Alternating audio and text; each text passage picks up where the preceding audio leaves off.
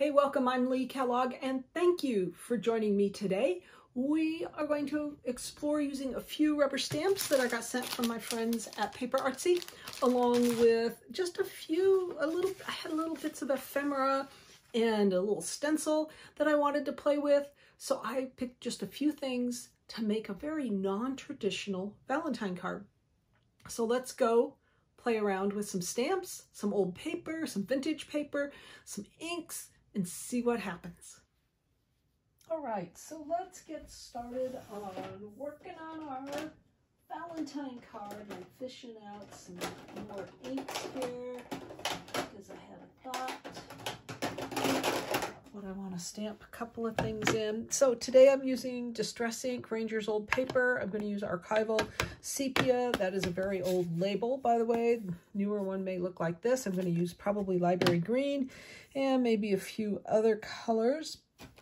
I am playing with part of a stencil from Paper Artsy, and I'm playing with some Paper Artsy rubber stamps. And I'm grabbing a stencil brush because I am going to stencil this background. I grabbed a brown one, even though this is green, but that's all right. And because I want this tag outline to show up here, and I may make this a little darker because I'm finding this is going to be a little light, I think, for my preferences. Yeah, that's a little light for my preferences. Usually I like old paper, but I'm already working on old paper, so I think I'm going a little darker. Look and see if I can find that, but it don't matter because we're going darker. Because we want our tag to be on this old paper, and you can see how old this paper is. It says Napoleon and Antecedents, and it's, I don't know, something about French. It was a tiny old paperback.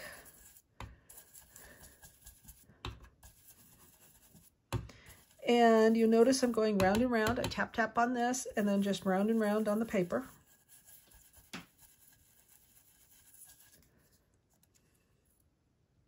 Very nice.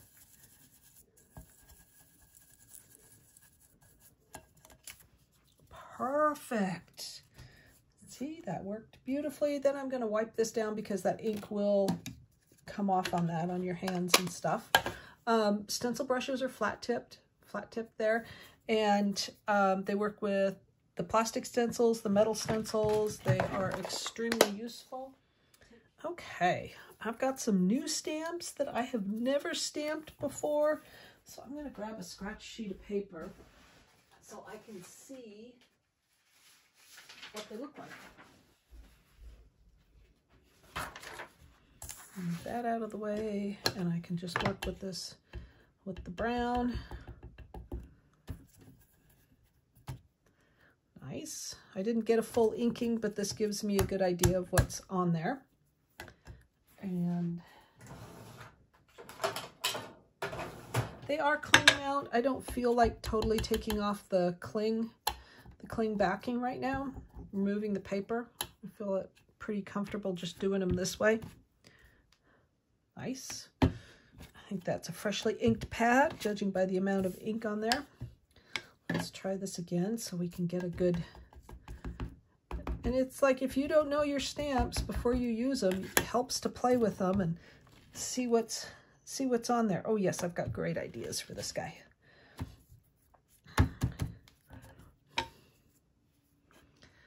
This just excites me because you could do all kinds of funky things with this, the way this one is. Oh, look, horns, I like it.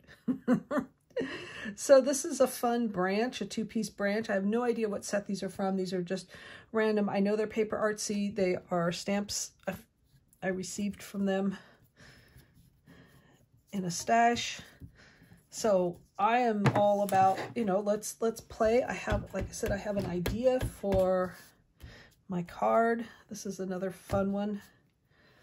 Just to see, once again, background, fabulous background. Ooh, I've got all kinds of ideas for this guy. This one's going to be fun. All right, I'm back to this. It's sort of like it came together so far. We'll see if my idea works. You know, we get these ideas and sometimes we're not too sure how they're going to turn out. And I am inking rubber up, which is, even though my demo is there, my quick demos, I was not doing that. This is what I prefer to do.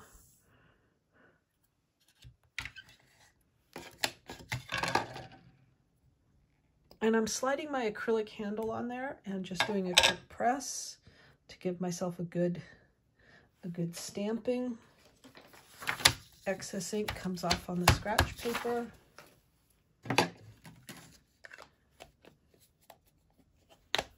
And I am going to color these little tips all in red.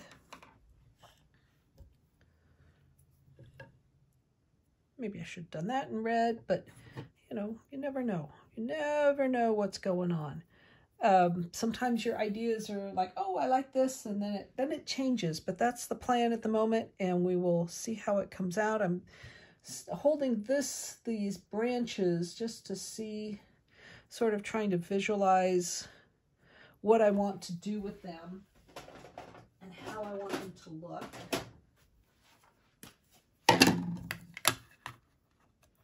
And the way this stamp is put together, this is super, super easy to alternate these. This is like rosemary.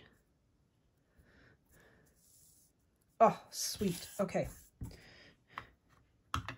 And, you know, I find sometimes that the pieces, the artwork comes together. It's like you get a little idea and then it comes together all by itself. It starts telling you what to do, how to create it, how to make things happen. I'm grabbing a baby wipe to clean up my work surface here. This is just a piece of tiling marble that I picked up at Home Depot or Lowe's ages ago, glued some feet on it, and went to town. I originally thought I was going to use this funky number, this one, but I think I'm going to pass. At this moment, I am liking this. I feel like this is a very strong image. I may outline the tag. I may not. I may just leave it and draw my red in. So I'm going to go grab some cardstock and a red pen to finish up. All right, here we are. I have a Jelly Roll pen. It says Moonlight 06. It's a red. Nice sort of red. So what I'm going to do is color in these guys. It's sort of like something a little darker, but I think this'll do the trick.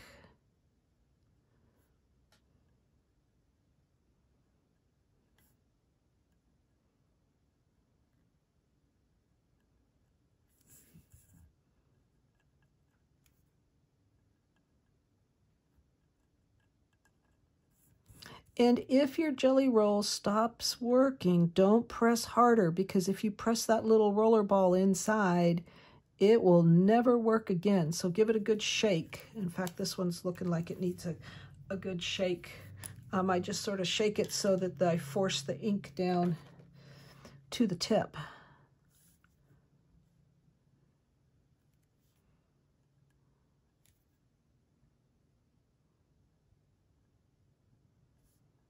A little red acrylic paint would work. Perfect pearls. I'd almost want a fine tip applicator if I was using perfect pearls.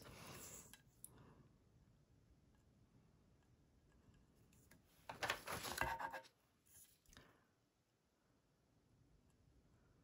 think some of the ink is picking up on this tip.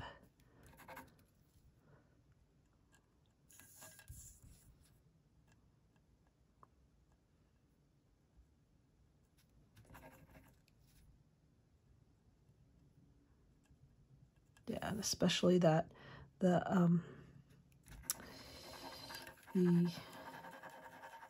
Distress ink is probably not quite dry. That one takes a little longer to dry than the Archival.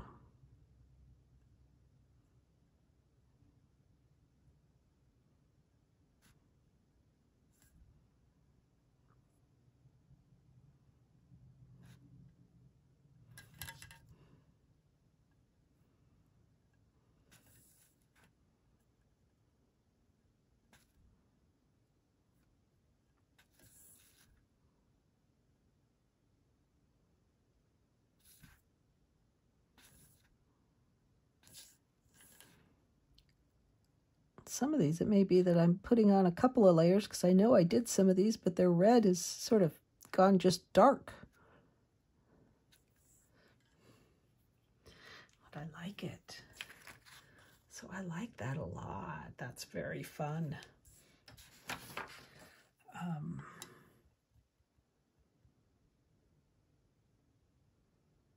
I'm sort of wanting another design on this though. Even though I've got that done, it's now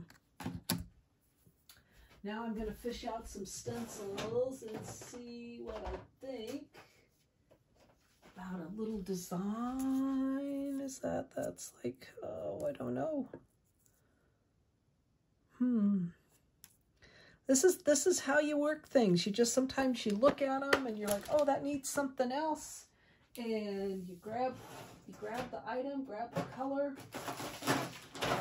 and away you go. And this is, I'm grabbing an ink pad I have not played with yet. This is an older color box. It says limited edition. It's calling it Butter. A nice yellow color. So let's see what the stencil does with it. Ooh, that's awfully heavy. So we'll be careful with that. Because I don't want a lot. I just want a little design in there. So I'm doing this very lightly. I'm going round and round in circles, just little bits, because I can see where my wreath is through there. And you can see I've added just a little bit of design. And the cool thing about doing this is you can just pick it up, put it down, put design where you need it, put a pattern, I mean, and, you know, it works. And I haven't had to reload my brush. So there, oh, I'm so much happier with that. That is nice looking. And for me, that adds those little dots, just added a whole bunch of depth to this tag. So this is coming together beautiful. I'm super excited about this, as you can tell. So I like to put things away as I work. So I'm getting stuff put away. So I try to keep my workspace fairly clean. I've got some cardstock sitting here that I think this is going to work on. And I don't know if I need a sheet of paper under it. I may just mount it like that. And I think I would call this the Gaiety of the French Soldiers, which is what this says right here by my thumb. And then you can put your sentiment, Happy Valentine's Day or whatever in there.